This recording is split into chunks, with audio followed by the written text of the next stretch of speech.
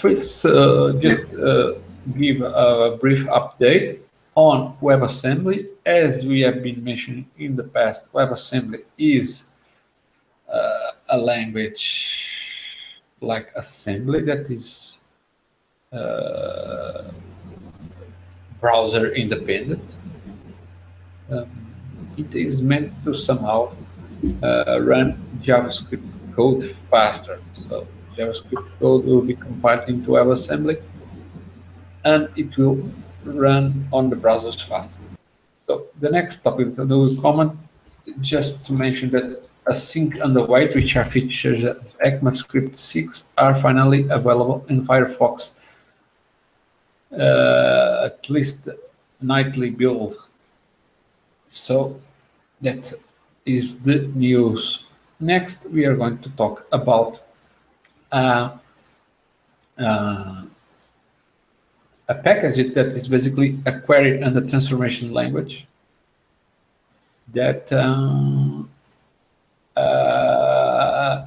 is used to manipulate JSON data.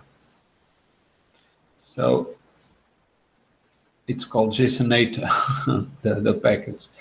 Then we talk about Turbo.js, which is let me scroll here, which is a library.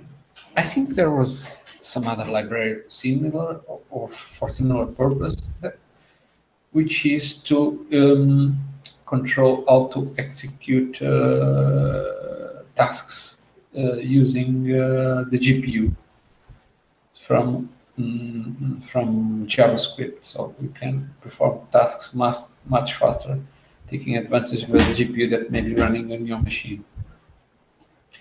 Then we will be talking about debug your DOM history using Vorlon.js. So basically, it will allow you to